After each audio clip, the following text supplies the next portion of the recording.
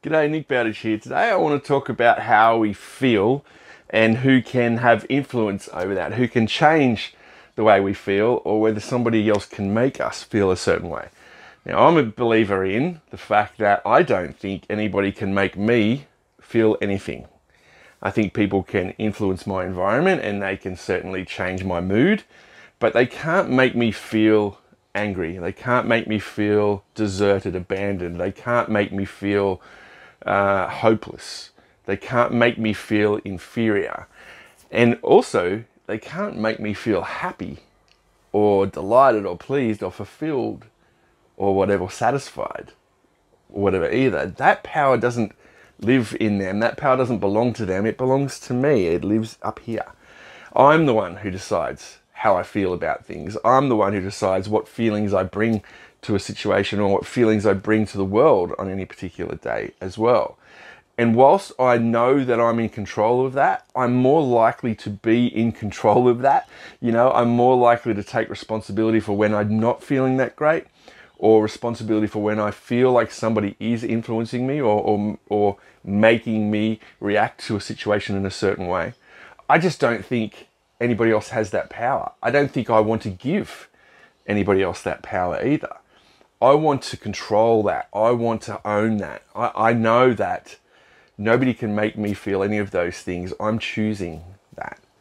You know, and this is a hard concept because people can go, hang on, you know, my husband, he makes me feel less than I am because of the words he says to me, or because of maybe the abuse that I'm going through, or somebody at work makes me feel stupid, or someone at work makes me feel so angry.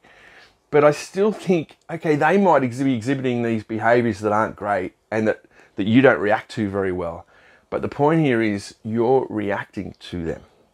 And look, I'm the first to admit that sometimes people and places and things can affect me in a way where I think, God, I can't stand them. You know, I can't stand this place. Or I'm so angry. I'm so sad when I think about that. And that person has made me sad. But I just don't think that's really true. When I really think about it, they haven't made me sad. They've exhibited behaviors that I feel sad about because I'm allowing it, or because I might have caused it. I might have had a hand in it somehow, or a myriad things, right? But I know that they can't control my emotions. I know that they can't control my reactions. I'm the one in charge of my reactions.